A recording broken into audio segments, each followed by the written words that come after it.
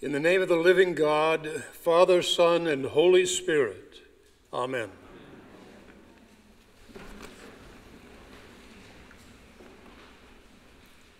It's great to be back at St. Paul's. Today I'd like to preach about dinosaurs. The last of them, perhaps, died about 66 million years ago. How did they die? Perhaps by an asteroid about the size of Mount Everest. This asteroid hit here with an impact that released energy equivalent to 10 billion Hiroshima-sized bombs. 10 billion Hiroshima-sized bombs.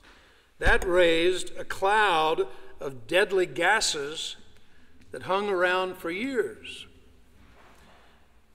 radically changing the environment and making life unsustainable for dinosaurs.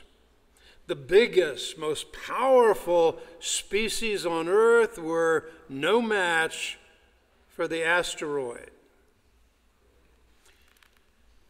Now, we come to St. Paul's today, and we listen to Jesus saying to us, "What will it profit them to gain the whole world and forfeit their life?" What will it profit them to gain the whole world and forfeit their life? Perhaps these words apply to dinosaurs. Certainly, these words apply to us. Today, 9 nations spend this past year, today 9 nations of the world are creating enough asteroids or nuclear weapons to guarantee that humans become extinct. The promise of nuclear weapons is to gain the world, to gain security, to gain leverage over other nations, and while we're at it, to make a lot of money.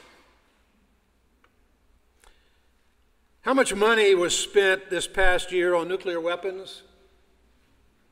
$91.4 billion last year. A New York Times article this past week said, China is catching up with us, North Korea is catching up with us. We need to hurry up and spend more money.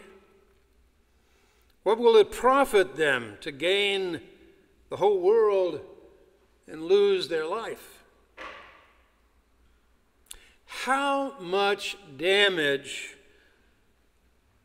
do our bombs and our human-made asteroids intend?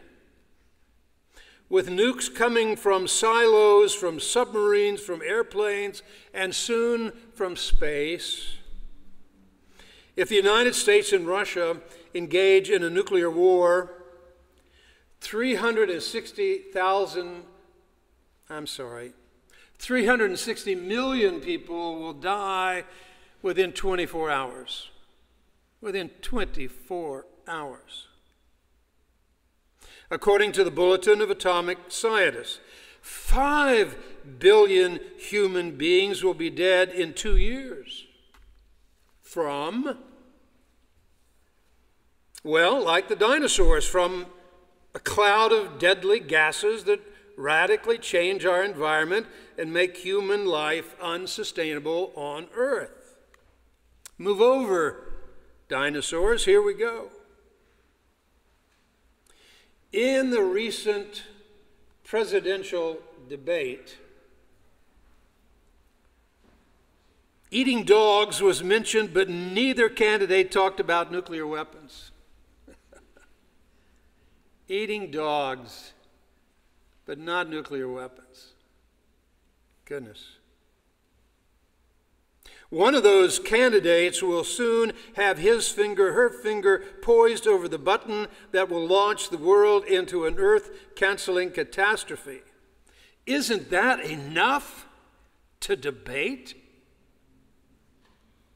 The candidates don't want to talk about the consequential reality of nuclear weapons, and we don't want to listen. Or we don't want to think.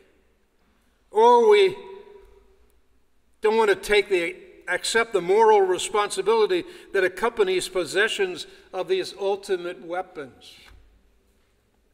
We just want the power, not the responsibility or the consequences. So we tolerate a conspiracy of silence about nuclear weapons.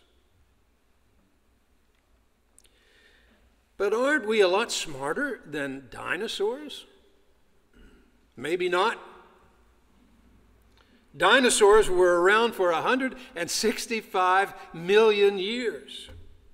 Human beings have only been around 300,000 years. Dinosaurs made it 1,000 times longer than humans to date. And we are dumb enough today to create weapons to kill us all of us, and our grandchildren and our great-grandchildren forever.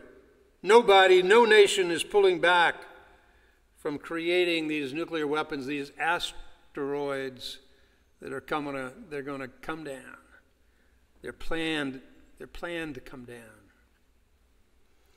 On August 6th, 1945, in Hiroshima, human life on this planet was given an expiration date. Already, 99.9% of all species that have ever existed on Earth are extinct now.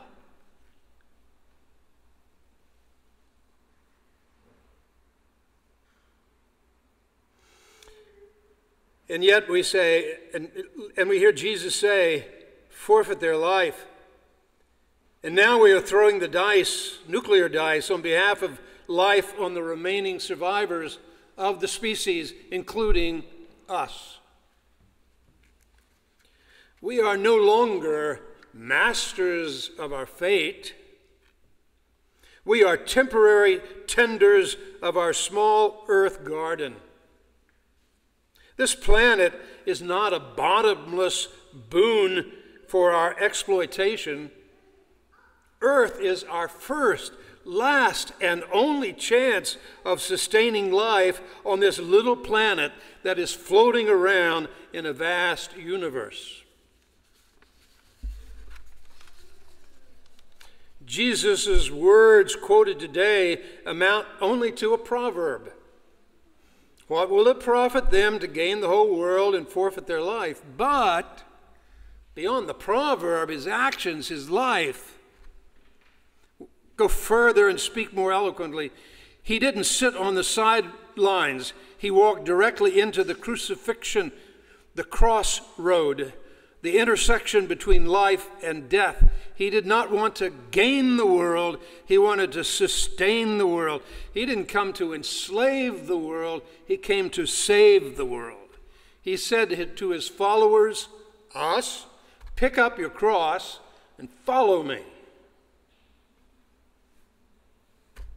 I can almost hear Jesus speaking to us at St. Paul's today saying, come on, you dinosaurs.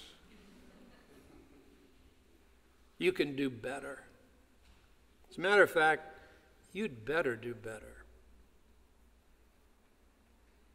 Amen.